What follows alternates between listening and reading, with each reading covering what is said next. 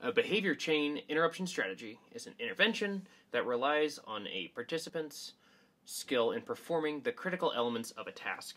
The chain is interrupted occasionally so that another behavior or an alternative behavior is omitted. Cool. So, an example of a behavior chain interruption strategy would be the classic label on a pack of cigarettes that you pull the pack out and take a look and go, well, this may cause cancer.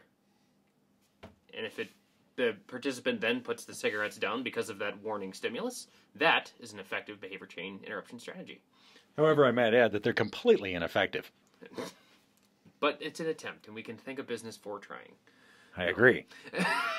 The other one would be to deal with alcohol. Same type of thing. Before a pregnant lady has a margarita, she should take effect that no pregnant lady should consume alcohol for following reasons to do with babies.